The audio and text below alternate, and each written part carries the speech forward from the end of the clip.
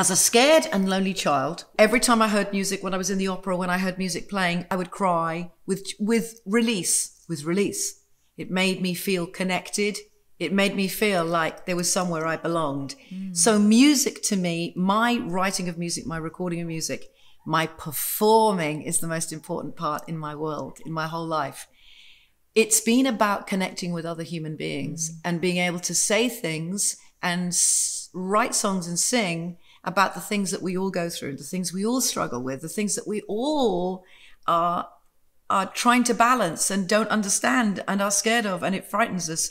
Life is wonderful and awful. Music for me is been the way that I've found to connect me to other human beings, to be able to have that feeling of sharing and community.